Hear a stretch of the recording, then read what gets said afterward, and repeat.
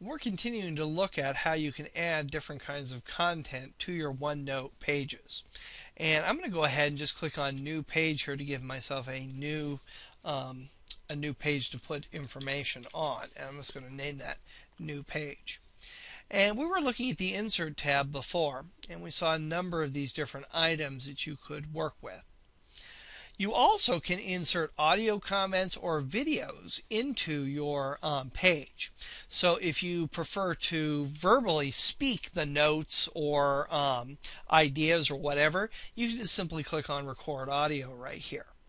And if you wanted to, if you have a webcam, you could even record video of yourself or of something.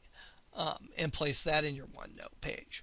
And again, video I don't think anybody's really going to get much use out of, but audio can be a very useful thing if you're brainstorming or you just want to get something into your notebook really quick. Instead of having to type it out and format it and getting it the way you want, you can just simply click on Record Audio and add an audio note to your page. You also have the ability to insert the current date and time anywhere on a page. So let's say I was taking notes here and I wanted to indicate the date and the time. I could click on date, I could click on time, or I could click date and time and it would insert both of them there. And I can delete those very easily if I wanted to. You also have the option to insert equations here or symbols. And equations is beyond the scope of what we're going to be doing in this video series, but this might be something, if you're in the maths or sciences, you would want to look at. Symbol, on the other hand, has a number of useful symbols here that you can insert into your document. You can also click here on More Symbols, and this dialog box will appear. And again, if you've used Microsoft Word in the past, you know how to select different fonts to get to the symbols that you want. I think most of us have seen before that there are certain fonts inside of our computer that are nothing but symbols. For instance, Wingdings is a very popular font on Windows computers. And if you're on a Mac, Monotype Sorts is a very familiar font that is just a basic collection of symbols here.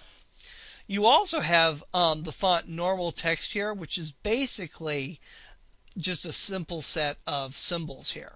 And I can scroll up and down and see more of the symbols that are in this set. You can see I've got a wide variety of accented characters there. Or I can click this drop down and I'm going to go all the way to the bottom, and there's that Wingdings font that most people have seen before. And you've got all those symbols here. So if I wanted to go ahead and grab the symbol, let's say I want this pirate symbol right here.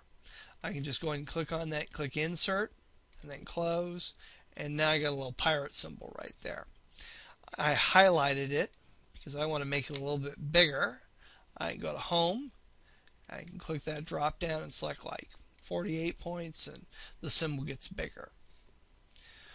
So you've got these options up here inside of the insert bar as well. And again, Record Audio, very useful. Symbol, very useful. And those should definitely be a couple of things that you check out when you're looking at Microsoft OneNote. You also have a draw option right here. And what the draw option will allow you to do is actually create symbols in different kinds of shapes. You've got a number of different paint brushes up here at the top, and you also have some shapes over here. I can scroll through those shapes, or I can click that drop down arrow there and I can see different kinds of shapes there as well. So if for some reason or other you wanted to draw some lines, let's say to make a map, you could click on that and go ahead and draw yourself out some lines. Whoops.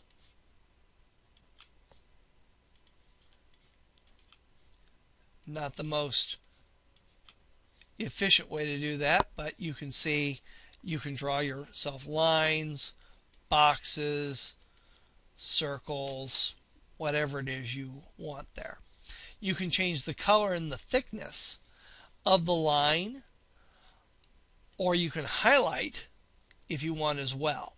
So let's say this oval here, I want to change the color of the line around it to red. I'll go ahead and select that right there, and I'm going to choose that thickness, and I now have a red oval. So these are useful there. And you have the different pen styles and highlight colors over here that you can choose from as well. So for example, I'm going to come back in here to this page, and I can click on this option right here and drag, and you'll see I get some yellow highlight on my page.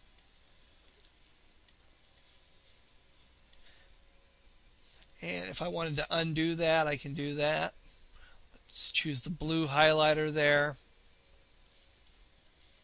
And again, this is just a highlighter, just like a pen, that you can work with on that. So that's kind of useful option as well. You have an eraser right here. So I can click on eraser, and I can come in here and whoops. There we are, eraser. And I can come in here and erase the different highlighting as well.